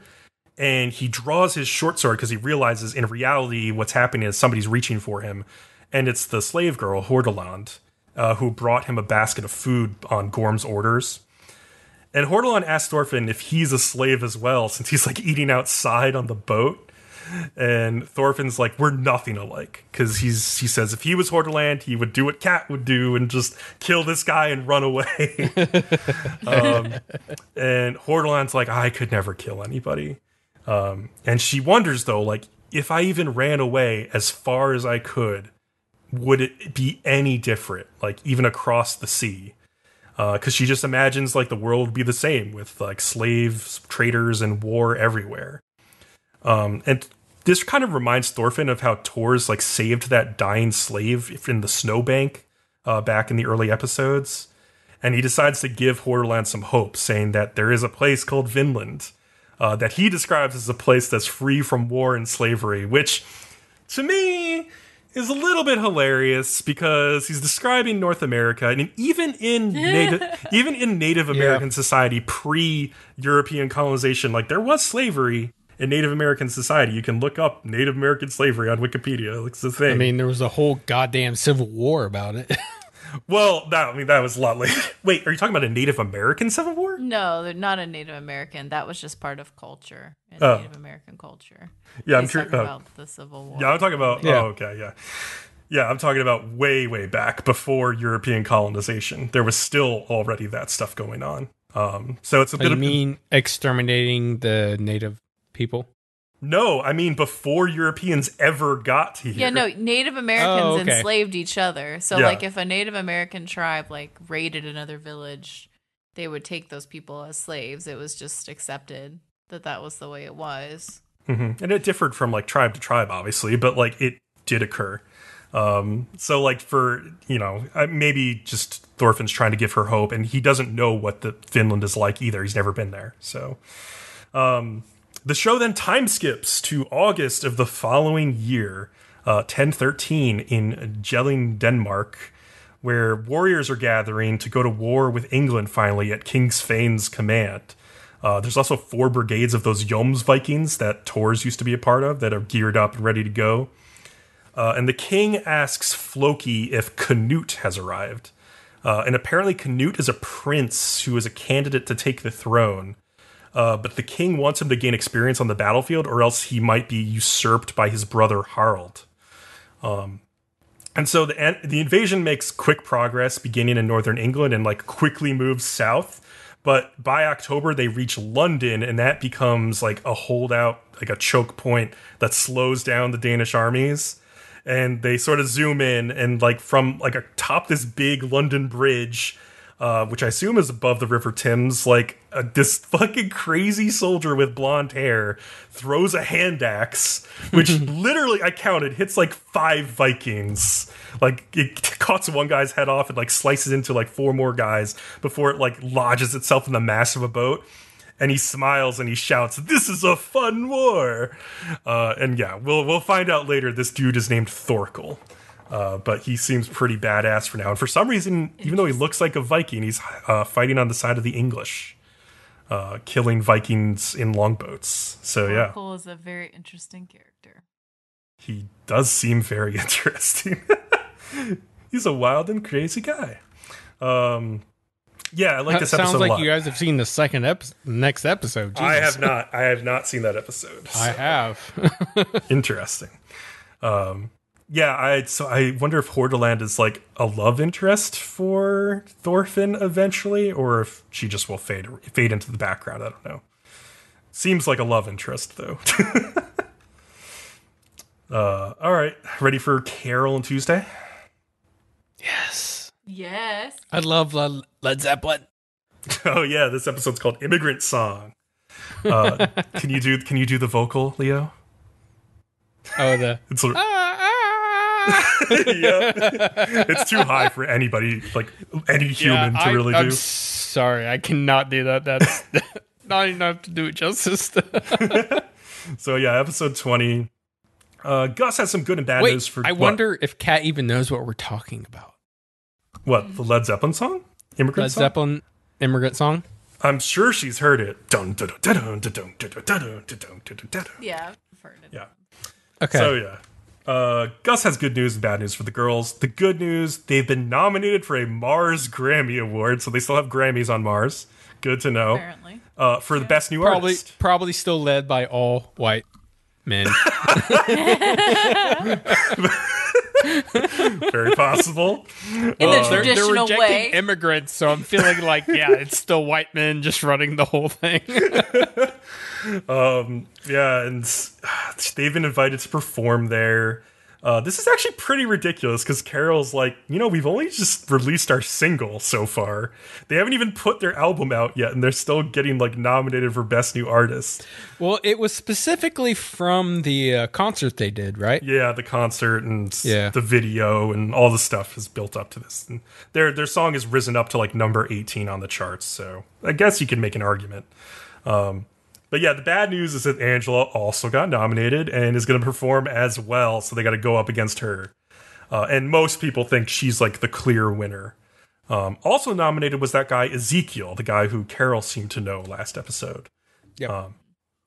So Dahlia is riding in a car with Angela and tells her that like after all of these years, she's so close to getting the Grammy Award, and this is what Dahlia has always planned for Angela, to fulfill Dahlia's own dreams, not really Angela's dreams. Yeah, this was like so fucking obvious. It was just like, I know exactly where the story's going now. Oh yeah, I mean, and Dahlia has like a little like something like feels like a heart attack almost. She calls it so a dizzy foreshadowed. spell. It's Yeah. so foreshadowed. It's very heavily, yeah. Jesus. It is pretty laying it on a bit thick. Yeah. Mr. Tao gets called in to meet with Hoffner. And speaking of white guys running everything, he chews out Mr. Tao for turning down Jerry's proposal to join Valerie's political campaign. Apparently, Hoffner's been financing the campaign from behind the scenes because if she wins, he can control Mars as he pleases through her. And so he's pressuring Tao into reconsidering his decision. But Tao is just like, no, I pursued my research because since I was a child, I've been like an emotionless robot. And I wanted to find out what emotions other humans experience through my research. And his goal is to create AIs who feel emotions like humans and make music to evoke emotion in other people. But he never wants to use it for politics. That was never his goal. So he like walks out of there. And so Tuesday cautions Carol about going to see Ezekiel, who she's like, he's kind of a gangster. Carol's like, I'm going to be fine, Tuesday. She just needs to know if he's the same guy, like Amer, who she was best friends with at the refugee camp growing up. And Tuesday suggests, like, well, you could get in contact with him by messaging him on Instagram and telling him something like only he would remember so he doesn't think it's some fangirl or something. Have you guys ever met anybody from, like, say, elementary school that you didn't know up until now? And they're the same person? Yeah, I mean, there's stuff that's... Oh, you mean that they act like the same person, you mean? Yeah, like you see them today and you're like, oh yeah, I totally see you being like this now, considering how I knew you were in elementary school. For me, not really. People change a lot, yeah. Yeah, people do change. Oh, shit. My experience is completely different. Like, everybody I know today that I knew from elementary school, except for maybe one, are exactly who I expected them. That's pretty impressive, actually. There is one who was the quiet girl. She spoke in whispers and said nothing, and now is like this fucking like fake boob plastic surgery model type person doing car shows, washing cars, like crazy stuff. I was just like, whoa! But that's it. Everybody else is just like, yeah, that's how I actually expected you to turn out. That's interesting. I mean, like, some people you can sort of tell they form their personality. But, I came from a country elementary school, so yeah. Interesting. So yeah, meanwhile, Tao calls Angela and Dahlia, who have arrived at the Artian's lab, and he's not there. And he hurriedly kind of tells them, I've completed the AI replica of Angela, and I've given it all the instructions for the Grammy performance so Angela can learn from it. And Angela's kind of pissed off that she's supposed to learn from her own, like, dummy. And immediately after Tao... I understand. Yeah, I understand that too. And Dahlia's like, oh, it'll be fine, Angela. Just do it. Just listen to Mr. Tao. And immediately after, Tao is taken in by these like authorities under the instruction of Hoffner, obviously. Because he's like, he's literally calling from the elevator in Hoffner's building. He's still going down. And when he gets to the lobby, he's getting taken in. We flip over to Ezekiel and his friends who are watching Valerie's anti-immigration speech on TV. When he gets the Instagram message from Carol, and the message says, come see me pull off a popcorn bomb. Kat, would you send this message to a guy? No. Don't do that. That's like... That's a bad idea. Like, that, I don't know what a popcorn bomb is. I mean, obviously, Ezekiel sounds like knows. a venereal disease. It does, slightly. Yeah. Just like, on the off chance he didn't remember what it was, like, she's got awkward. the popcorn. Ugh. Oh, yikes. Keeps popping up everywhere. Oh my god. In reality, it's just a skateboard trick, or like on her little scooter thing, whatever. Which she does like a twisting flip on like a half pipe, and she doesn't land it. And Ezekiel's there, and he's like, you got kind of lousy at that, girl. And he shows off that he could still land one pretty easily. And they came up with this trick together back when they were refugees. And Ezekiel explains to Carol that things didn't really go well for him after she left, because he had to run away from the refugee camp, and he didn't have an ID or a passport, and he had to basically just do what he could to survive, which probably was on the other side of the law most of the time. However, Carol still remembers that Amara was the only one who cheered her on when she said she wanted to become a singer as a kid and didn't just laugh in her face. And she's thought about him like a friend ever since. But Amara says that a friendship between kids is like a pair of sneakers, and after 10 years, they don't fit anymore. He's the rapper Ezekiel now, and he says her pal Amara is dead. Which is pretty harsh. Yeah, it's kind of harsh. Yeah. So Ezekiel asks Carol like how he feels, or how she feels about what's happening on Mars with all the refugees, and how they're being treated like criminals and second class citizens, and being told to just shut up and take it. And he tells Carol his next song is going to explode in their faces, and that things are getting a little chaotic probably after it's released. So it's probably better that they don't see each other again. So yeah. So he's basically predicting exactly what happens. Yeah, he knows the reaction he's going to provoke. Yeah. Meanwhile, Tao has been arrested. Angela sees this on the news, and like the newscast claims that like it's because he conducted illegal clinical trials on humans as a neuroscientist 7 years ago. But we know that's probably bullshit, and that's like probably Hoffner like owning the news and just telling them what to say. Didn't that come up before? About what he did before the AI stuff? Maybe, but I don't know. I guess there may be truth to this, yeah, but for whatever reason, like it's coming out now, which is obvious timing. Like they took what they could on him and made up a reason that he should go to jail, basically. Ruby, don't chew plastic. Literally, she's chewing plastic. That dog. Why do you leave plastic laying around? Jeez. Yeah, cat. Finds it. Uh-huh. Finds shit, I swear. She dug a little water bottle out of the trash. Ugh. So Carol... I have like 50 toys for her. She gets a water bottle out of the fucking trash. Anyway, sorry. Go ahead. It's fine. So Carol comes back home to Tuesday, and she decides to channel her feelings into writing a song for the Grammys. And so we get this like pretty sweet montage of them working on the song to some sort of like 80s groove type music. And it gives them the chance to show off like some nice character animation between the two of them. And like it also ended with this really great shot of the girls like sitting back to back by the river. With the skyline behind them, which is now which made your background. Yeah, it's my desktop wallpaper. Yep, it's real good. And yeah, I think the song is called "Beautiful Breakdown" based on the lyrics, but I'm not sure. I'm not sure. When they get back to the studio, Ezekiel's new song is out.